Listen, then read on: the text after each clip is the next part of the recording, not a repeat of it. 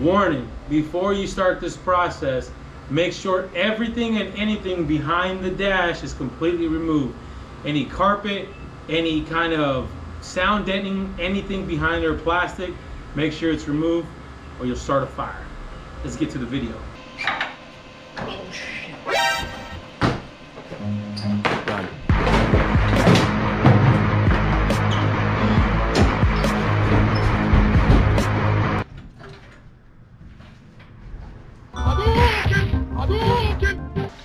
Anybody need a motor? You guys need a motor? LS3 with the trans 6L80? Let me know though. You gotta hit me on Instagram though. Hit me up on Instagram.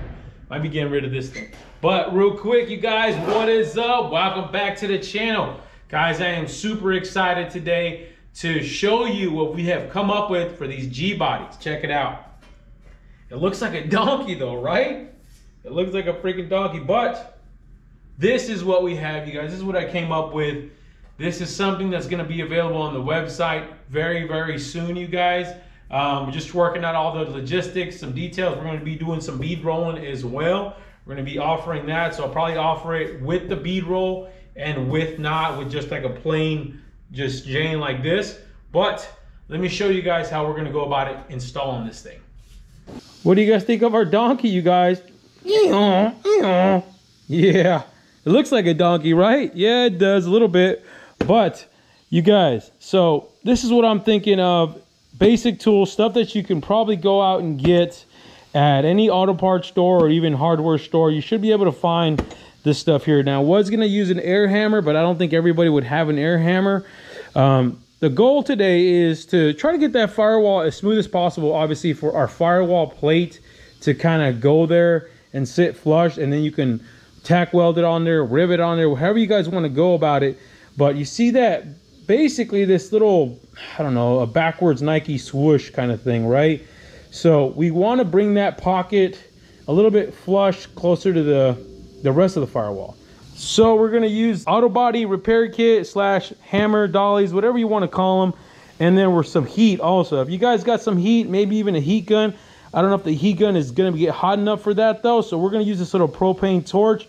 We're going to heat up the area and try to soften that metal and basically pound it from the backside and try to get it smooth as much as possible, so that way that panel sits nice and flush.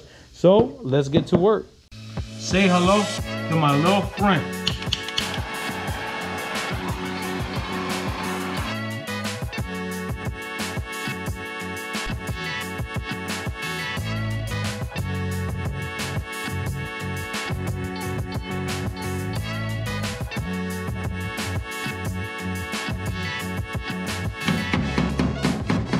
That wasn't actually bad at all, you guys. Definitely that heat definitely helps, but you can see how it's starting to bubble right there where the paint's at. Basically, it's reacting to the heat and it's gonna cause a fire. So safety first, I'm gonna grab the fire extinguisher and I'm gonna grab a towel just to kind of make sure we got no problems. We're gonna try to probably rub some of this paint off. As a matter of fact, what I'll do is I'm gonna get the grinder or even a sander, kind of sand some of this paint off, and might actually make it even easier and less problematic for a fire.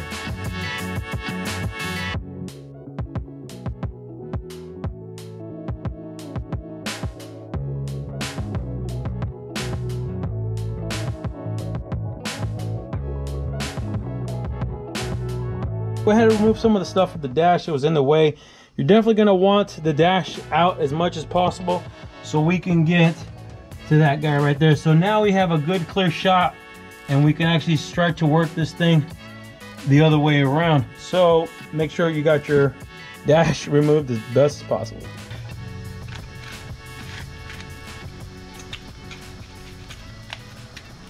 Pre-sun, baby, it's where it's at. And guys, it was hot in there, man. It's hot inside that cab. It's super hot. And also what I did on the other side, instead of bringing all that, basically that flame inside the cab, just grab a heat gun. Now it doesn't heat it up like as much by any means, but it still softens the metal and it gives you a lot safer result. I don't want you guys burning up the garage, all right? So we're gonna heat this side up now a little bit more. You guys can see how much we worked that down now. And we'll kind of work this side a little bit more and then test our panel. But make sure you guys, any other little dents inside the firewall, make sure you guys smack those down also. Like we got another one right here. You got this little bump right here. Make sure you guys work that one as well. Just trying to get it as smooth as possible for that panel. All right, we got the test panel on, just mocked in there. So we're using the Clicos here, you guys. These are really, really nice when you guys are working with sheet metal. I will put a link down in the description below to these. They're basically like little rivets. They're temporary rivets is all it is. It just goes in. You have a special plier that squeezes this down and pushes that out. Let me show you as a matter of fact. You just load the rivet in there like so, and then you push in like that. You see how it kind of expands and then comes back out just like that. And then you push that into the hole, you bang it into the hole. You can use the back of your hand or even a little hammer, and then you let go and it basically locks that. Now we got pretty much everything lined up. Now you are going to have a few little spots here and there. They're not going to be perfect just because every firewall can be a little bit different depending on the car, but for the most part it should have a pretty good fit. Now here is that area we reworked. This is definitely going to be one of the, like, I guess hardest parts to work with, because you're going to have kind of still like a little divot almost because of this firewall really has a like a waterfall effect here, so it kind of starts to go down here, but you can get it pretty good, pretty tight, especially how we reworked the back of it. Now once you kind of have it all zipped in here with the rivets, what you can do is take your mallet, your little body hammer, and you can kind of just work this edge down over a little bit and just get it nice and flush. 11 minutes later. So just like that, you guys, like I said, it's definitely gonna be a little bit of a challenge just to get that panel nice and squared. But you can see, man, that's gonna look amazing. And yours will have the bead roll in here with some nice graphics. It'll make it look real sharp. But now you can go around and kind of tack this all the way around and then body work it, finish it how you guys want to, incorporate it with the rest of the firewall and give it a nice coat of paint. Self-etching primer, you guys, I recommend for sure. But I like the way that's gonna look, so what we'll do is we'll take this back off, we'll do the bead roll on it real quick, and then come back and put some more rivets, or I should say Clicos, put some more Clicos in it, get it nice and tight to the body, and tack weld it, and I'll show you guys what it kind of looks like. Yes, sir. All right, we are ready to rock and roll, you guys. We got the panel back, ready to go from bead rolling.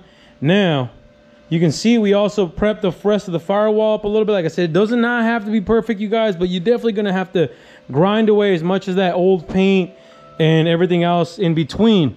That way you guys get a good mounting surface for this panel. And when you go to weld it on, I mean, you can definitely rivet it on if you guys want to, but you're definitely better off welding this thing on. That way it gets, basically it's going to live on the car for the rest of its life at the end of the day. Now, mind you, you are going to need a drill to basically drill the holes for those Clicos. So that way you guys have the Clicos pulling together the two pieces of metal as close to and tight as possible. As a matter of fact, let me get you guys that drill bit size. So a 1/8 drill bit should do, you guys. If you guys don't have a 1/8, maybe a 7/32, might be a little tight. If you guys want to try a 7/32 first, if not a 1/8, whatever you guys want to do, but that should more than do it.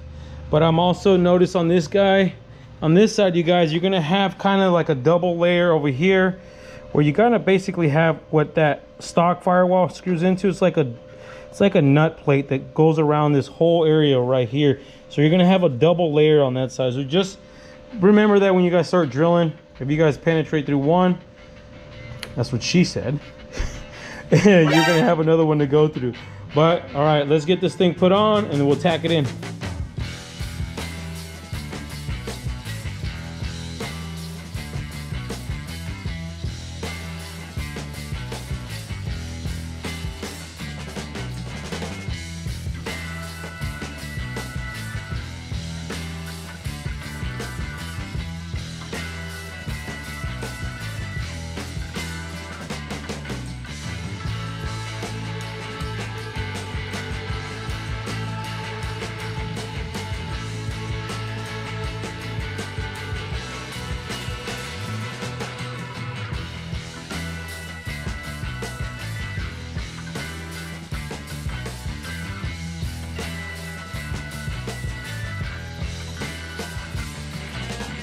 All right, you guys, I think we got pretty much everything tacked in, ready to go. Like I said, don't get crazy with the welder.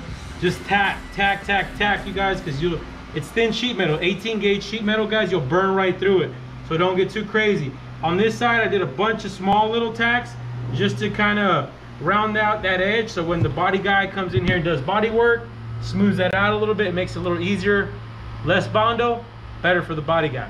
Also, like I said, body work, you guys, this is what's going to be coming up next. After you guys get your firewall plate in here, hit it, body work it. If you guys know how to do body work, awesome. If not, send it to the paint shop. You have this thing sanded all the way down, and your choice of paint, you guys. But hope you guys enjoy it. Let me know if that works out for you guys. Until then, stay wrenching.